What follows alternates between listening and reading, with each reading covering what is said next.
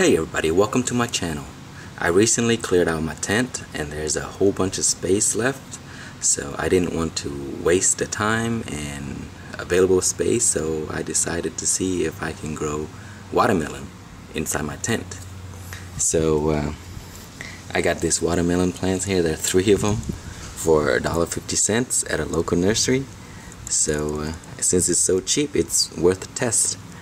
My system here is one I made myself, and these were used for lettuce and basil and stuff. And so today we are going to put these watermelon plants in there. Actually, I'm just gonna do one because watermelon can grow quite large and they crawl all over the place. So one is all I need. So what we need to do here is take this out of soil, clean up the roots, fill the bucket up with nutrients, and then we'll add these guys to it. So let me show you how I clean up the roots. So we're gonna use a water hose.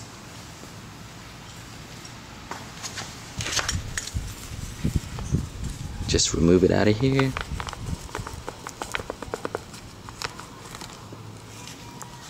And then we'll use a hose.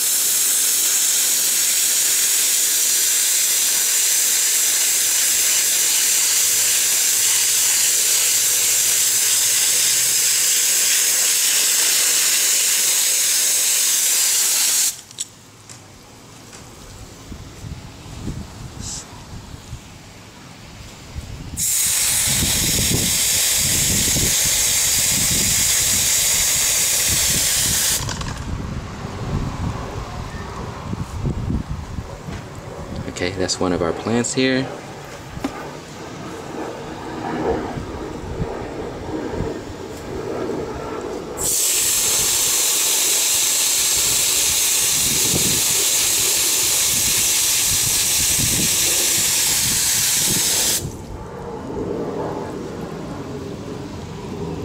And we have a total of 3, so I'll probably place 1 or 2 of these in the garden and then use one for my hydroponic. This one seems like the best one, so we'll use that. I'm gonna rinse it off.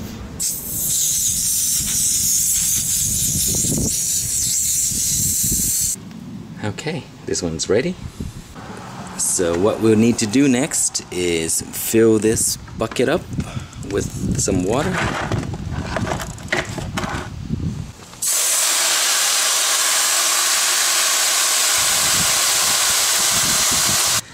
Okay, I measured this before and that's about 2.5 gallons. So I'll go ahead and pH the water and then add some nutrients. What we're gonna use as nutrients are these. So it's gonna be 5 milliliter per gallon. So let me pause the video, test the pH, and then I'll come right back.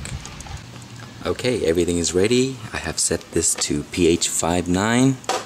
Added the nutrients into here, 5 ml per gallon. We're ready to go and place this into our tent. So let's go do that real quick. Okay, this is where the plant is gonna sit. It's running under my solar pump right there. So this pump here is using the light to trigger the power to pump air into the system. So it actually works quite well. See, there's some bubbles in there. So. And the light I'm using here is the Endomax CMH 150. And I find that this is the only type of light that I have that would work with the solar pump. My T5 doesn't work and my LED does not work. So there it is. So we'll come back soon and I'll update you guys when there's some progress. Alright guys, today has been exactly 3 weeks and the plant is doing really awesome. I ran out of space inside because I'm using it for an experiment, so I had to take this guy outside. And so here it is, sitting there on my raised bed. The solar pump is getting a good amount of sun and it's actually blowing a nice bubble into here. See there? The water is pretty low because the plant drank it up. and I actually had to refill this one time already, so I may have to refill it a few more times. But look at that, it's doing really nice, getting a lot of new growth, and hopefully we'll get fruit very soon, because I see a few flowers already trying to form. But yeah, that's the progress in 3 weeks. We'll come back in a few more weeks and update you again. Alright guys, it has been 3.5 weeks now, and the watermelon is growing really nice.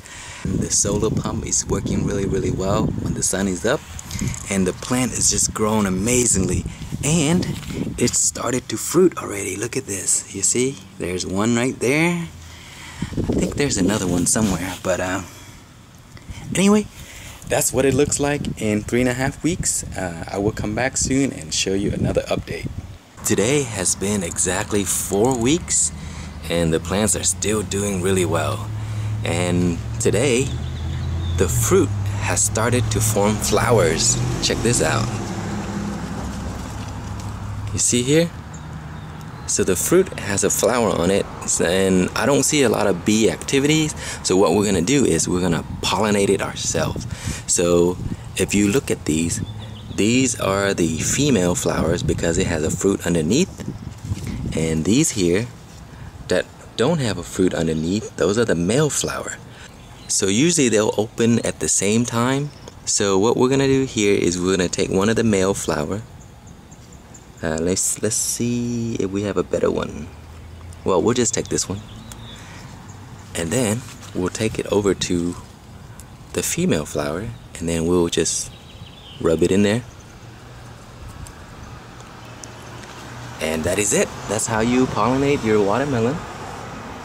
Alright, so we will be back once this fruit has formed, and I will update you. Alright guys, today has been exactly 31 days, and let me show you what's going on. Our pollination worked, and I got a really nice watermelon. Check that out. That's so exciting. So there's one there, and I have a few more. There's one right here. See that one there? That one pollinated as well. And there's one right there. And then I just started to see a few more. Here's one right here. So there's a few watermelons already. And I think I'm not going to allow this to fruit anymore. So I'm gonna chop off some of the vines, because if the plants are just too small, and if there's too many fruits, they're not gonna get very big. So see, this is one vine here, but there's nothing happening with this one, so I may chop that off later. There's this vine here that goes there, and then there's that vine that goes there. So I'm only gonna keep 2 vines and then cut one off so that all the energy can go to some of the fruits that are here. So that's it guys. So 31 days. I mean, I bought the watermelon from a nursery, so I kind of skipped the starting seeds process, which gave me a lot of head start. Alright, there you have it guys. Growing watermelon in hydroponic is very easy. You can do it inside or outside. We did start this inside, but I had to use a space for something else, so I took these outside, and it's just sitting outside in the outdoor, and it's doing fine. I have my solar power pump here that comes on when the sun is up. Right now the sun is over the house, so it's covering this area, so there's no sun really, so there's nothing going on.